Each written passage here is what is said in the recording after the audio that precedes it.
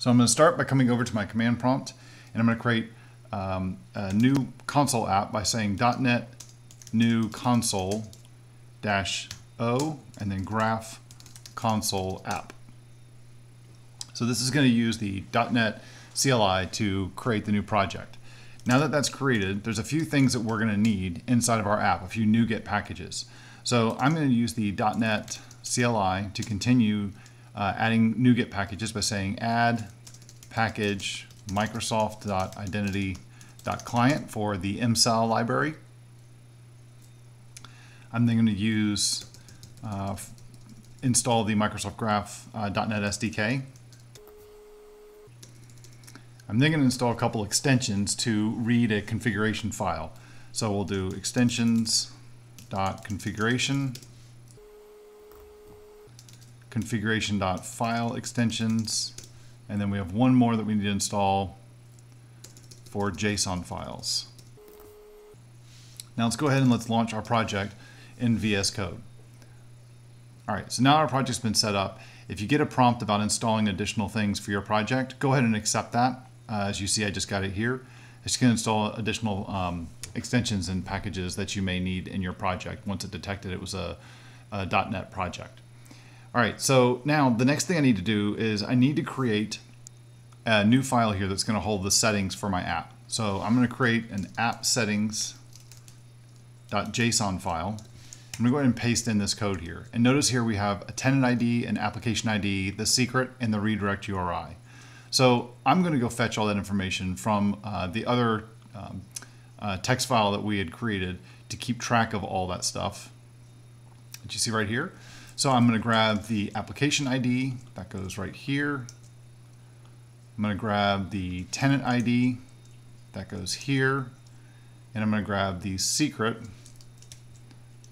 that goes right here. There we go. So we got all three of the settings are now set up for our application. We're going to need a couple helper classes as well to make our lives a little bit easier. So I'm going to create a new folder called helpers. And then within this folder, I'm going to create a new file called my auth helper.cs. Go ahead and paste this in. Let's take a look and see what this does. This is defining a new auth handler that's allowing me to pass in an authentication provider and a message handler.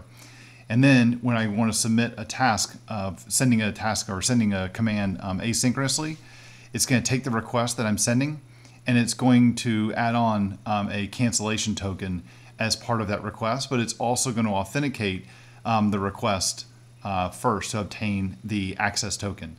That access token is then going to get added to the request object for every single request that we make to make sure that everything is going to be authenticated. The next thing I'm going to do is I want to create a helper or a provider that's going to help me in working with the Microsoft Authentication Library. So I'm going to create a new file called the MSAL Authentication Provider.cs. Provider.cs, and I'll paste that in. All right, so now what this file is doing is it's going to define our authenticated request that's going to go fetch a token asynchronously, and then it's going to attach that to the headers collection as an authorization property, and then it'll include that token as you can see here. So this is the one I was telling you we were in the last file we were looking at, the auth helper. This is the method that's going to get called. When it's calling the auth token, what that's doing is that's using a client application that you see is also passed in, and it's going to call the acquire token for client and also specify all the permissions that we want to get the permissions for that need to be included in that access token.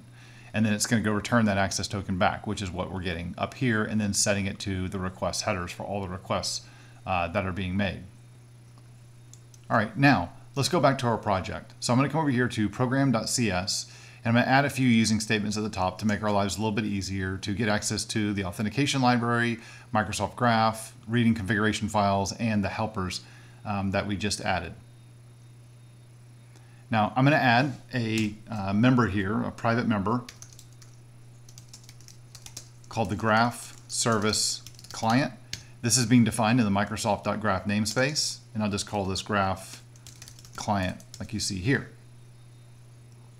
Now the next thing we need is we need a process to go load all the settings from that app settings file. So I'm going to add another method to our project here called load settings. All this load settings method does is it just reads in our application JSON file and it makes sure that all these other values are set. And if they're not set, then it will throw an exception, as we'll definitely be having a problem because we definitely need that in order for things to work.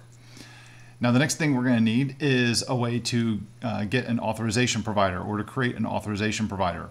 So I'm going to add another method down here, and what this method is going to do for creating an authorization provider is it's going to use those configuration values to create a reference to the authority of where we're going to authenticate, and then it's going to create a new confidential client application. That's something that's defined inside of the Microsoft Authentication Library, and I'm specifying what the client is for, what the redirect URI is, the authority, the client secret, etc. So I'm getting all that stuff, and I'm going to return the authentication provider with the client, the confidential client, and a list of all the permissions. In this case here, we're just using the default permission for when we want to get access or we get an instance of our authorization provider. Now, the next thing that I need is I want to go get a reference to the Microsoft Graph client or an authenticated instance of it. So I'm going to create another method here, and what this one's going to do is the get authenticated graph client is going to return a instance of a graph client. I'm passing in a configuration object that's going to create the authorization provider that you see passed above us. So there's my authentication provider, and I'm then going to go to my graph service client and pass in that authentication provider to get an instance of the graph client that's been fully configured. Inside of the main method, I'm going to replace this console with a call to load the settings from the configuration file. Once I've done that, the next thing I want to do is I want to obtain an instance or reference to our authenticated graph client. So I'm going to add that right after this line right here. So this is going to get an instance of our authenticated graph client. It's then going to create go make a request for all the users in our organization, and then it's going to call get async to get all the results, and then it's going to walk through and write all the results of the request to the console.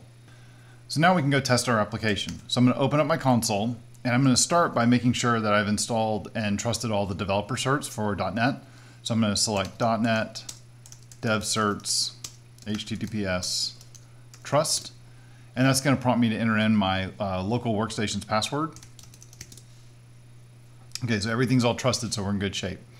So let's give ourselves a little bit more room so we can see the results that come back. I'm going to run .NET build followed by .NET run. Oh, just one D. When the application runs, it should show us a list of all the users in our organization. And what's special about this is that I've fetched all the users using an application permission, which, as you notice, I didn't have to log in as a user.